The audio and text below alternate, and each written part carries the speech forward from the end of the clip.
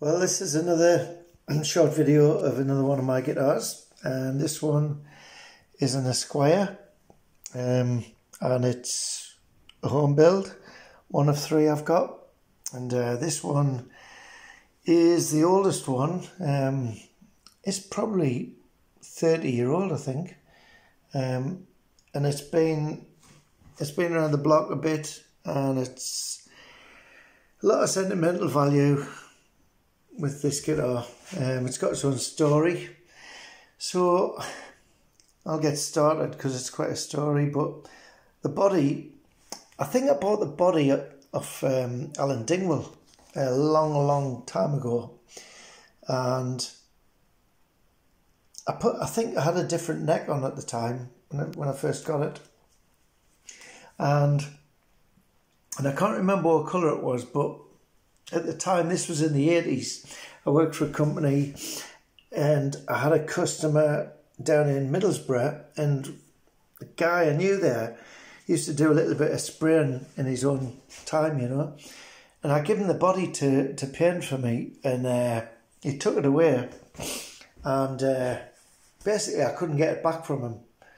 He had it for ages, and every time I wanted to pick it up, he was making excuses, and it was doing me head in. And in the end, I went down there one Saturday morning. He said he'd leave it out with his mother, and I picked the body up, and it was an absolute mess. You know, he sprayed it, and I presume he used 2-pack paint on the body because it wasn't dry; it was still tacky. So he obviously hadn't mixed in the hardener properly, and so on.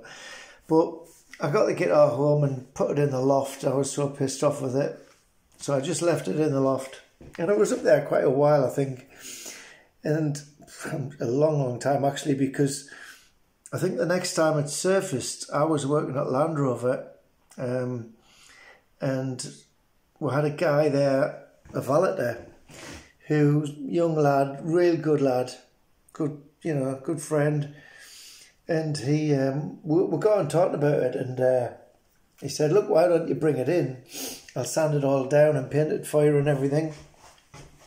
So I did, and anyway, when it come to the colour, I just said, "Look, you pick a colour, I don't care. Just do whatever colour you want."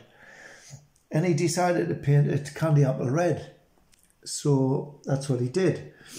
And bear in mind, the body, it was in such a bad way. The paintwork came back. It wasn't great, but it was okay. You know, he done his best with that he could with it. You know, and I got the guitar back, and then I bought a neck for this one from America, from Stuart MacDonald, and very nice neck as well. And I'm just going to show you just briefly up here. Come on.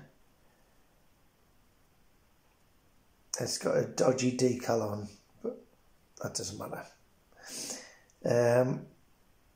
Yeah, so anyway, once I got the neck on, done all these electrics as you do, redone everything. Problem I had with it was that, so the guitar was candy apple red at the time, metallic. The pickup was the issue because I had various different pickups in this guitar, and it just seemed to me that it didn't matter what pickup I put in it, I couldn't get the guitar to sound as good as my other Esquires, well, the black one especially, you know. So it was doing me head in. So this guitar I always get, well, 9 times out of 10 got left at home, and always used as a spare at gigs, you know, and so because I couldn't get the right sound out of it, no matter which pickup I put in it. Anyway, eventually I gave up trying all these different pickups, and I thought, well, my black Esquire has got a bare knuckle pickup in it, called Boss, or the Boss pickup, and it's fabulous. So I thought, well, why not stick the same pickup in this? So I did put one in, and hey presto, guitar sounds fabulous. So next thing, I'd been talking to a friend of mine about how much paint on the body of the guitar affects the sound. And too much paint isn't good for letting the sound, you know, come through. So I got thinking about it, and maybe being impulsive as I am,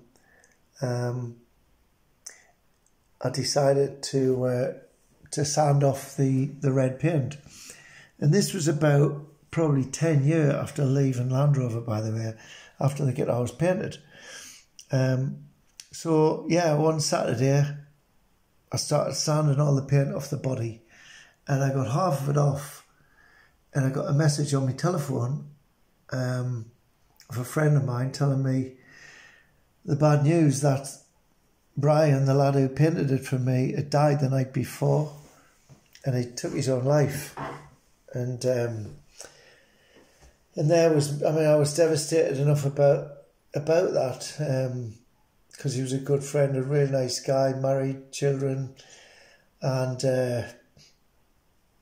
there's me taking his paint off the guitar. So I felt really weird about the whole thing, and didn't know what to do. So I put the guitar down again and left it, and then about a week later I decided to take it all off because I didn't know what else to do.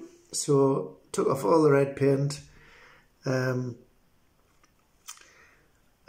then I coated the wood with tung oil, you know, give it a good sanding, coated it with tung oil, and I'll just show you the back.